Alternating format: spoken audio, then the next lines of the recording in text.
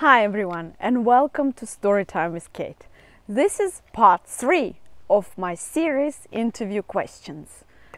This time I'm going to answer questions 11 to 24. Let's focus on question 11. In your own words, describe key ideas of the EYLF or Early Years Learning Framework.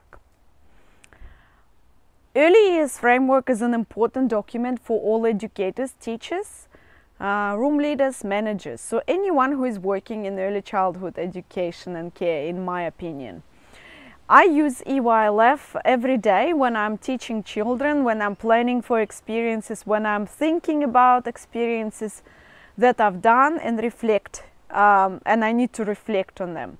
So for me, EYLF is a working document, something that I have in front of me, like the code of ethics. In other words, EYLF is also a curriculum framework. So unlike curriculum like we use in schools, like Australian curriculum, EYLF provides more like a guidance for our practice, and outcomes for children that teachers, educators can use are broad. I use EYLF outcomes to set up goals for groups and also individual children, but then I adjust them in consultation with families and children and other educators. Question 12. Can you provide an example of intentional teaching? This question is not uncommon. I've heard it at least a few times. So intentional teaching is described in the EYLF. So if you're unsure, go to the EYLF document, Belonging, Being, Becoming. Review some videos. They're available online from ECA and Queensland Department of Education, and make sure you do understand what intentional teaching is. This is how I would answer this question. I teach intentionally throughout the day, especially if I'm working with a group of children that I already know really well. I would teach intentionally by setting up goals, which would be intentional, that are relevant to this group, interests, needs, and feedback from families, and also on other community events, other community goals that we might have. I am intentional when I pick up a book. I also teach intentionally when I see an opportunity in play-based learning. For example, children might be building a house together outside. It's a pretend play, it's fun, but they are not sharing resources really well and they keep arguing. So I might see it as an opportunity for me to jump in and do intentional teaching that is focusing on either the use of resources, how to use them well, or scaffolding them towards conflict resolution. So that's some of the example of my intentional teaching. I also might teach children intentionally when they are going to wash their hands or apply sunscreen. So this would be intentional teaching through demonstration. Question 13. What would you do if a child's behavior is challenging? Difficult question. So you might use your real example, but you don't have to. So you might just say, what would you do? So basically what they want to know, if you have any strategies. This is how I would answer this question. First, I will observe the child. If this behavior is challenging and it's not one-off event, I will document this behavior in any case, either to give the information to the other educator who is permanent in the room or for my own records.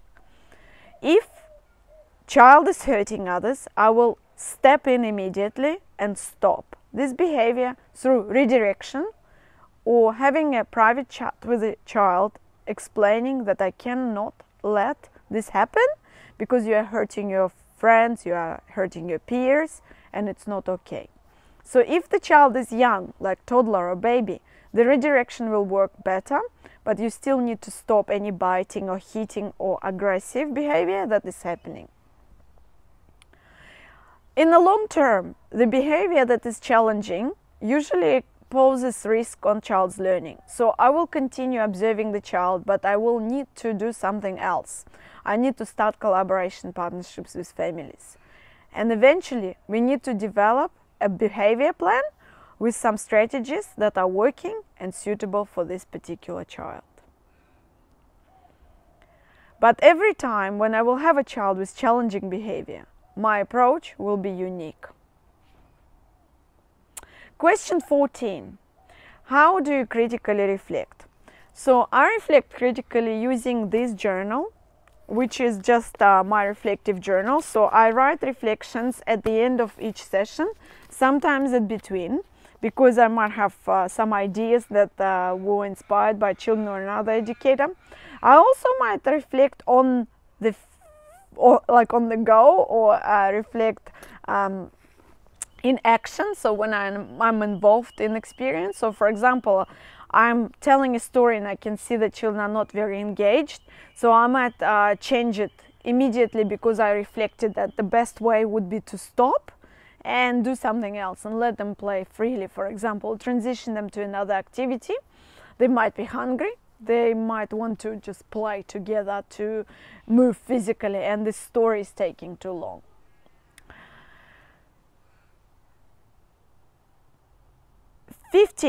If you are selected for this role, how would you ensure to manage the room? That's a loaded question. It's also quite challenging. You would say that at first I will try to do my best in getting to know the children, families, other educators, co-workers, routines of the center's philosophy. So first week will be probably more about getting to know children, introducing myself to everyone, and starting to feel part of this environment. Then slowly, once I survive the first week, I will start developing the routine in collaboration with children and families to make sure that we have wonderful structure of the day, but that is also flexible, so routines that are promoting learning. So I will focus on a big picture first, and then start to move, probably focusing on social development and goals, then maybe physical development, and incorporating holistic learning slowly. Also, we'll use EYLF for reflections on all principles and practices and try to implement them. I also will look at QIP, or Quality Improvement Plan, and talk to the manager or supervisor to ensure that expectations of the role are met by me, and asking for feedback, how can I improve? So I'm coming to this role with the mindset of a beginner or novice. I'm ready to learn, so please teach me and help me to guide these children's learning in the best possible way. Question 14. If you are selected for this role, how would you ensure to manage the room? Oh, sorry, I already asked this question. Can you tell us about the issue that you had to deal with and how you managed it? So this question is not uncommon even for Certificate 3 educators. I remember this was a question when I was applying for a leave position as an early childhood educator, not a teacher, Certificate 3. Think about this question. So it asks you to tell about the issue. So they might specify, so some difficult scenario issue, they don't really tell you whether the issue was with children or with co-workers, environments or families, so you might clarify. So if they will, let's say that issue of your choice, think about something that you were able to solve. So this question is typical for this process of getting people hired and going through the interview process. They want to see that you are able to problem solve. Yeah. So think about something that you were able to solve successfully, and then tell them briefly about this issue without getting too much into details. For example, once we had run out of sunscreen in the room, and we were waiting for the order, but meanwhile it was summer, it was required, and to comply with SunSmart policy and make sure that children are safe, I was thinking about possible solutions. with my co-educator. We had to brainstorm and was thinking. First we started to use our own sunscreens, but with so many children in the room it wasn't working because we ran out of our sunscreens very quickly. The manager was sick at the moment, so we were not able to get any backup sunscreen. We were waiting for this big order and it was about to arrive anytime soon. But meanwhile, I came home and had a conversation online with my colleague from another center, and she recommended me to try to get free samples. So I contacted Cancer Council and I found that they do sometimes promotions and they had samples that are not expired. So they send us a box of samples, but also a lot of other things such as paper, flag stalks, which we used for loose part play and craft and art. So yeah, and for the time being it solved the problem. So the sunscreen was great. It was fantastic for most children, and children with allergies had their own sunscreen anyway. So that's how I solved the problem. Next question. If you experience the same problem again, how would you do anything differently? No, I think I would do the same thing because I'm a problem solver. I just don't want to wait and feel hopeless. So I would like to solve problems. Yeah, I think for this particular scenario, I would do everything the same way. Next question. At times, planning may be challenging and may cause stress or anxiety. How do you feel about planning? As I was saying before, planning is one of my favorite parts of the job. I love planning for children. I like writing documentation, observations, learning stories, extensions. I like to write. So by nature, I'm a writer, so I enjoy doing that. However, at the start, as a non-English speaker, I experienced some difficulties in writing in full sentences, writing stories that are coherent or cohesive. So it was quite difficult. And I remember that it was not my strength. So I still have all these wonderful documentation samples. And I show them sometimes to my students and co-educators who are only starting this journey of planning and programming. And I say that all the information is there. The EYLF, National Quality Framework, a CEQA website has lots of wonderful webinars on documentation and planning. You can read a lot of newsletters that they created when they were introducing framework and specifically quality area 1 of National Quality Standard. But it's only practice, reflection and mentoring from other people, feedback from other people can teach you how to do planning well. So don't be shy, ask questions, get feedback, don't get upset, improve, and eventually you will get there. So I think personally I like documenting, but I understand the struggle. So in case if I'll get this role, I'm happy to teach others and pass on this knowledge to others.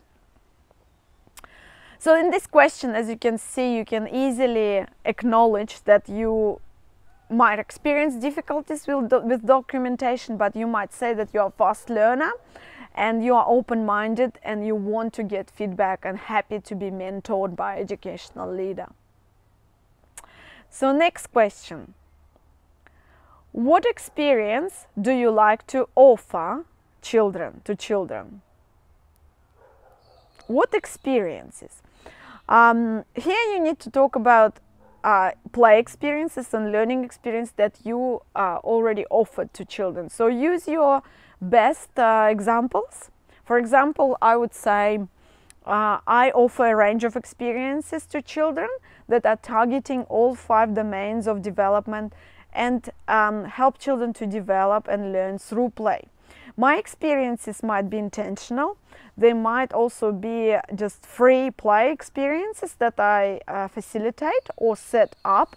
But what is important for me when I'm planning for experiences that are based on this age group needs and interests, so they should be developmentally appropriate, yet they should be stimulating, engaging, wonderful, because I am inspired by the ideas of Vygotsky. They usually involve social component or culture of the child, language.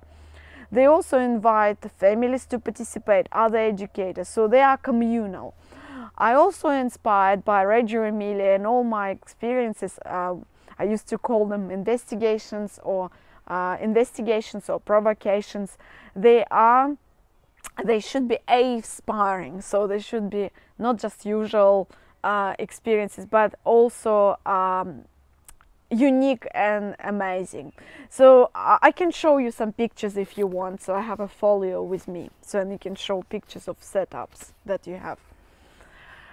You also can talk about some favorite things that you like to do with children. For example, my favorite thing to do is to sing and dance, do music lessons, or explore music together, gardening, sustainability. I like outdoor walks, I like outdoor play, I like physical play. I absolutely adore storytelling, but any sensory activity is also one of my passions. Next question. Why do you want to work here? Sometimes they ask this question at the start, so you really need to consider this question and do a little bit of research. This might include asking people who already work in the center and writing down things that are important for you, looking at the website, reading philosophy, reading this job description carefully, and trying to find as much information as you can. For example, when I was interviewed for one council-based job, I said that I've seen your center being built, and I researched before, and I found that it's going to be an amazing community hub with a lot of resources. I liked your philosophy. I think it's going to be promoting circles of security and family relationships. So it really resonates with me as a teacher. And I want to make a difference in this children's life, but I also found that this center can teach me something, and I would like to work in a team of educators or colleagues who are like-minded, and I really would like to learn from you. Next question. Where do you see yourself in 5 years' time? Again, another very standard question for interviews. You might think about your career. So in early childhood education and care, people underestimate career opportunities. So maybe consider, if you are working as an early childhood educator, Certificate 3, are you going to do Diploma? If you are working as a Diploma qualified educator, are you going to become a room leader? Maybe you are inspired to become a manager or director or an educational leader. So talk about 5 years' time in terms of early childhood education career. This is what the managers and recruiters want to hear. Here is my response. In 5 years' time, I see myself as an educational leader, maybe a coordinator of few centers in terms of pedagogy. Because I like pedagogy and planning, programming and planning, and promoting pedagogical leadership. I would like to work as an educational leader of several centers, maybe council-based or several kindergartens, which probably will be a kindergarten advisor. So if you will set up more modest goals, you can say that in 5 years' time, I will see myself settled in this role, getting to know children and becoming more experienced and proficient educator. You don't have to have career goals that are growing necessarily up high in terms of hierarchy, but you need to talk about ongoing learning and your commitment to staying in the field. That's what they want to hear. Okay, next question. What interests you most about the company and the position we offer?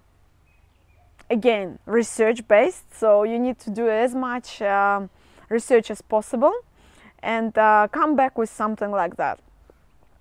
I've been following you on Facebook or Instagram, your company, for many years, and always been inspired by your practices. So when I saw your job position, I was very excited and I wanted to apply. I've heard that you have very good practices, you look after team members and you support families and children. So I really want to become part of your team. Last question. So that's not necessarily gonna be your last question during the interview, but I thought that it would be good to wrap up. What questions do you have for us or for me? Is there anything you would like to ask us? And a lot of people say, oh no, I don't have any questions. They might be a little bit too anxious, stressed.